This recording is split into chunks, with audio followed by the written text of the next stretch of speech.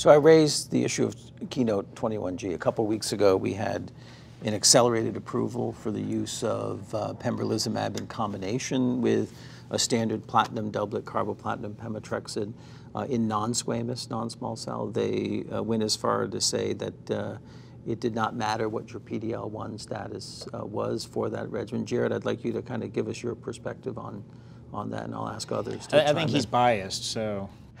So yeah, with, well, Dr. Langer. my bias is I was trained by the presenter of that trial. So that was a randomized phase 2 trial. Non-squamous histology, as you mentioned, pem-carbo versus pem-carbo-pembro. What we knew before ASCO this year was that there was a PFS advantage to the triplet. Added toxicity, it looked roughly additive. But in the early data that we saw, there was no survival advantage. And I think to the surprise of some, that was approval was granted based on the results of that data. What we're...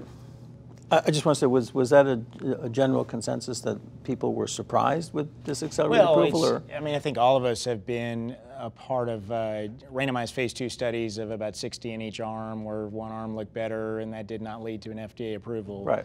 You know, it was a primary. Well said. The primary endpoint was response rate. Yeah. You know, 55 versus 29. That looks pretty good. PFS looks better, but as Jared says, the OS doesn't seem to be there.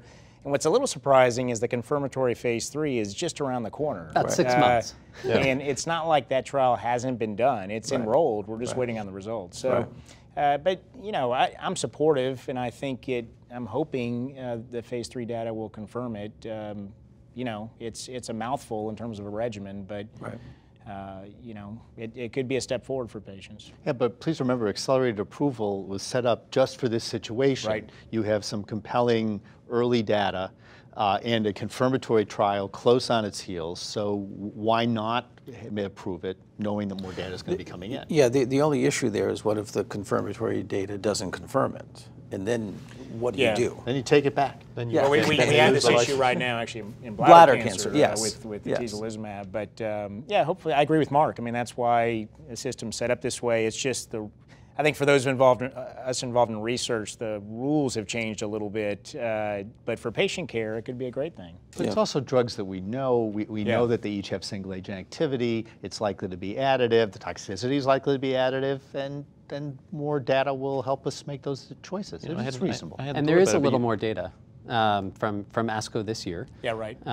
We got a peek at the survival curves, hazard ratio of 0.69, but not reaching significance with those small numbers, p of 0.13. What was interesting there was that this happened despite very heavy crossover from the chemotherapy arm to immunotherapy, about 75%. Yeah. I mean, there are other criticisms. I mean, there are imbalances between the arms. There's a 2-to-1 imbalance in never smokers in favor of the experimental arm. So, you know, who knows what is. But actually, I think Mark brings up a very good point, is I think we were struggling with saying, well, why did they approve it when the confirmatory trial is coming down the corner? Maybe that's exactly why they did, because their amount of unknowing time, if they've messed up the approval, isn't going to be very long.